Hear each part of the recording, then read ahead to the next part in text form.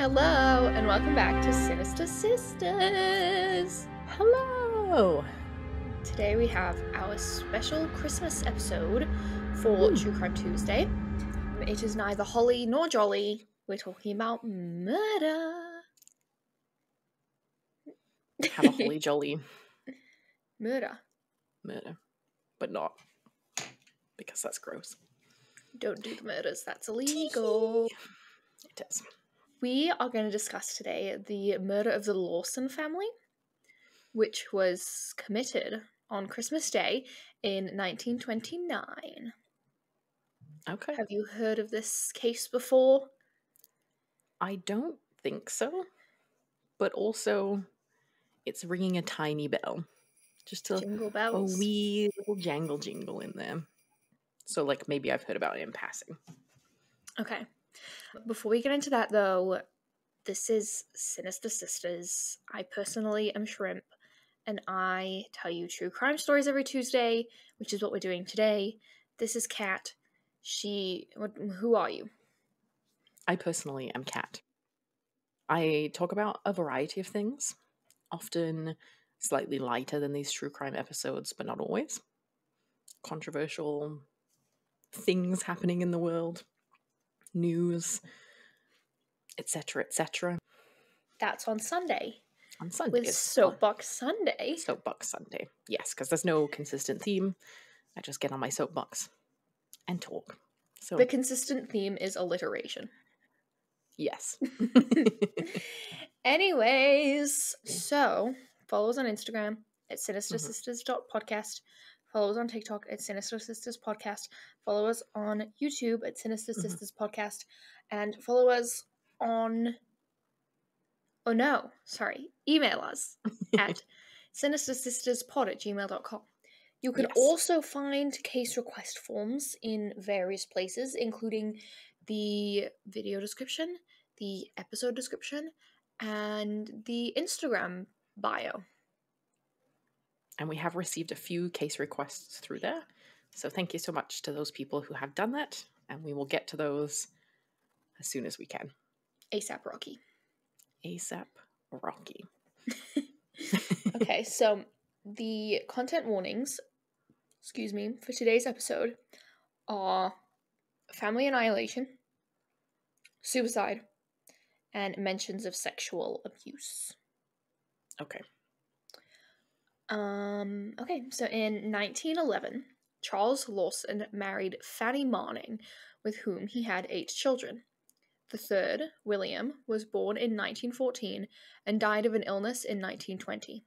In 1918, following the move of his younger brothers, Marion and Elijah, to the Germantown area, Charles followed suit with his family. The Lawsons worked as tobacco farmers, saving enough money by 1927 to buy their own farm on Brook Cove Road. Wow.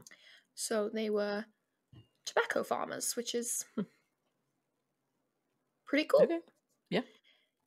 In 1929, just a few days prior to Christmas, Charles Lawson, who was aged 43 at the time, took Fanny, who was 37, and their 7 children, Marie, aged 17, Arthur, aged 16, Carrie, aged 12, Maybelle, aged 7, James, aged 4, Raymond, aged 2, and Mary Lou, aged 4 months, into town to buy new clothes and to have a family portrait taken. This would have been an unusual occurrence for a working-class rural family of the era, which has led to speculations that Lawson's act was premeditated. Foreshadowing.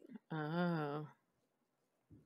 Posthumously, it was speculated that he had also impregnated his eldest daughter, who was Marie, who was 17. However, Lawson, having purchased his own farm 2 years previously, and coupled with the fact that a wire that was sent out after the murders happened characterized Lawson as a well-to-do farmer, a pre-Christmas shopping spree could have been reasonable for them, budget-wise. Okay. Like maybe they just had a good year and so he kind of like decided to treat them. Yes. Okay. It could have been a thing. It also might could have not been a thing. It could have been like nothing sus. It could have been Yeah. everything sus. We don't really know because it was the 1900s, the Gotcha. 1930s, basically. So we don't know. But what we do know is that on the afternoon of December 25th, Charles Lawson shot his daughters, Carrie and Maybelle, as they were setting out to visit their aunt and uncle's house. He waited for them by the tobacco barn until they were in range and shot them with a 12-gauge shotgun, then ensured that they were dead by bludgeoning them. He placed the bodies in the tobacco barn. Oh my God. Afterwards, Lawson returned to the house and shot Fanny, who was on the porch.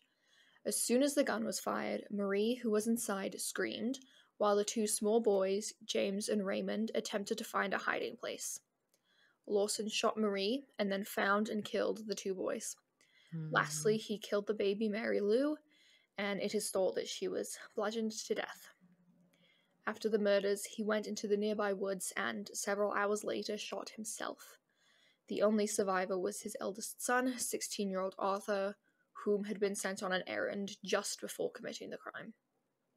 Just before the crime was committed. Yes, Charlie himself sent Arthur on an errand just before killing everyone else. Interesting. Mm-hmm. The bodies of the family members were found with their arms crossed and with rocks under their heads. The gunshot signaling, so that kind of shows like remorse, that they were rocks as pillows, maybe, and then their arms crossed like they were sleeping. Interesting, okay. Mm-hmm. The gunshot signaling Lawson's own suicide was heard by the many people who had already learned of the murders on the property and had gathered there. So it was a few hours after the murders that Charlie killed himself, and so everyone was there, vibing, and they heard him shoot himself, basically.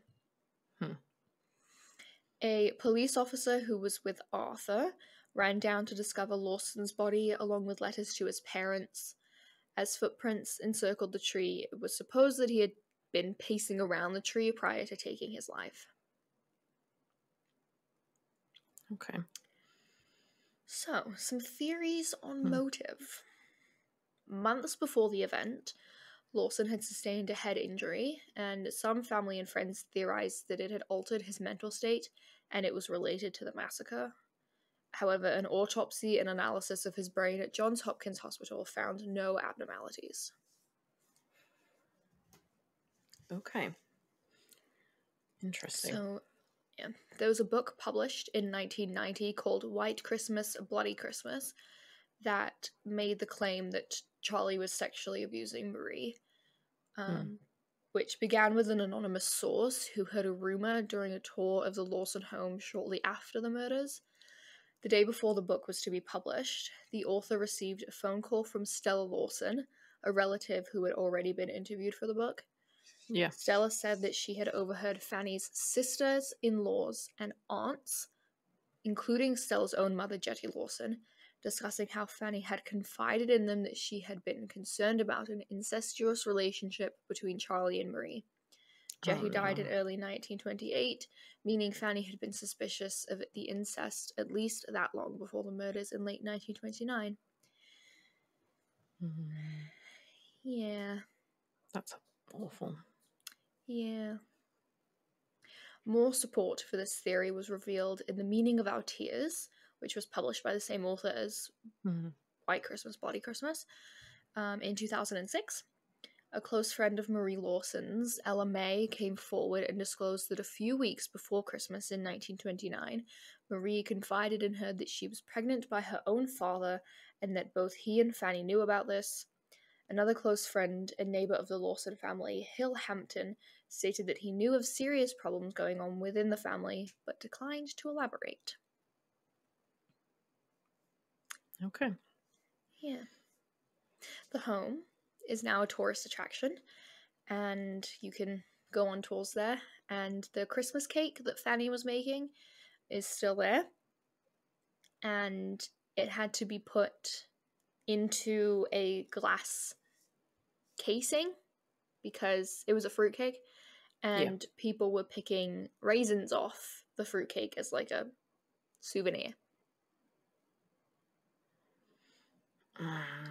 I don't know how I feel about that. That seems very...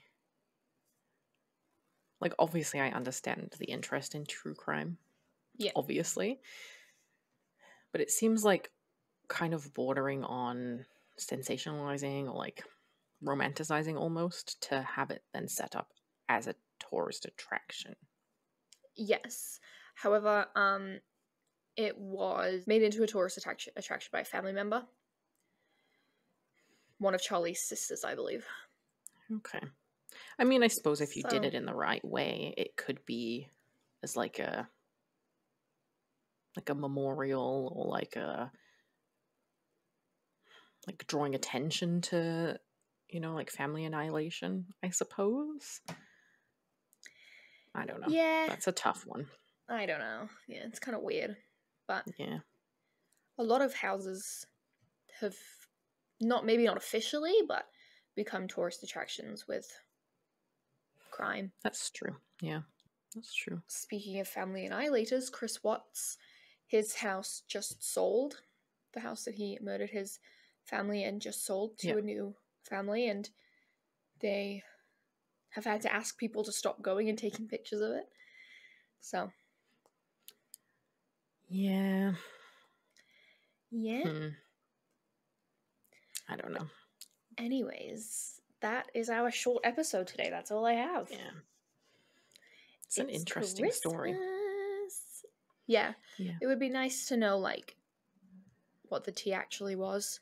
Mm-hmm. You know, because it was like the 1930s, we don't really actually know very much about what was going on.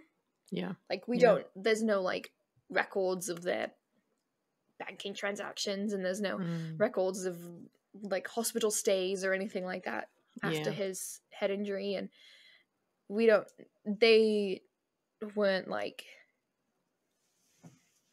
I'm gonna say famous until this happened, so there was no, like... Right, yeah, they were just, like, about normal them. people. Yeah, they were just living their life, and then this happened, and then now there's, like, interest in them. But there's no, like, social media from the 1930s to go and look at what they were doing, you know? Damn it. Zuck.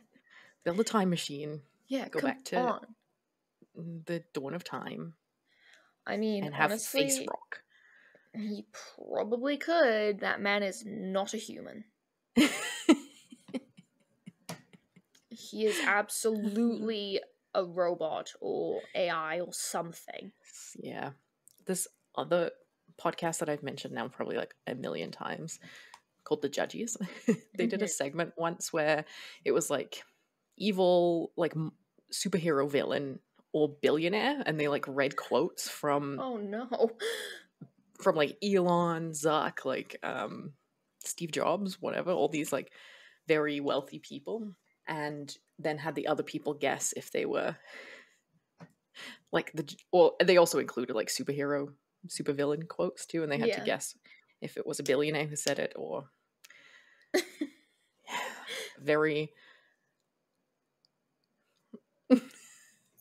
very poignant. Yes. Anyways, that's the tea on the Lawson family. Actually, when I googled, I knew I wanted to do like a Christmas themed murder. Yeah. And so when I murdered like Christmas, sorry. Pardon?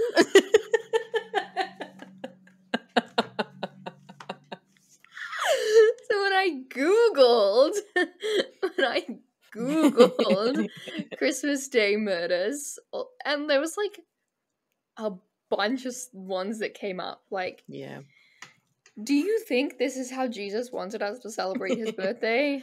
I don't. Well, Christmas is a really stressful time of the year. I think the suicide rate also goes up around this time of the year, just in general. So, yeah, it's because it's supposed to be this like, oh, we're so joyful and happy and everything's beautiful, but for a lot of people, it's not.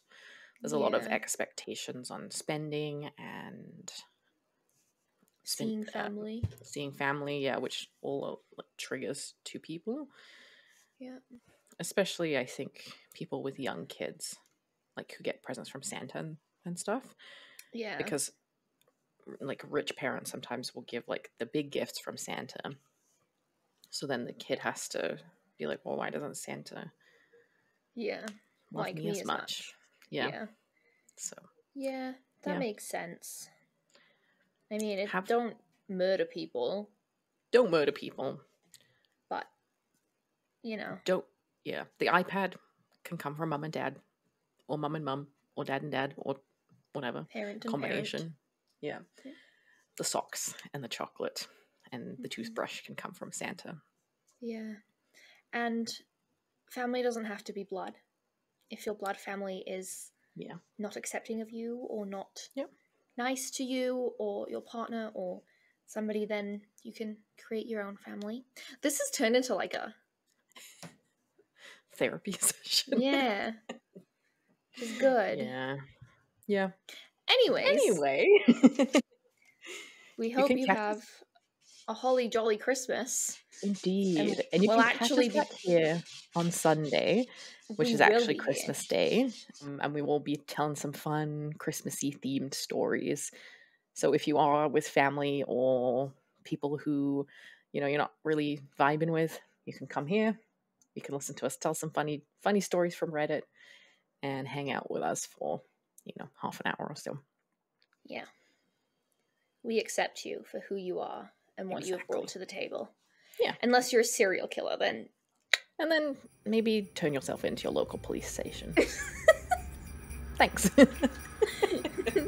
Merry Christmas! Merry Christmas! Bye! Bye!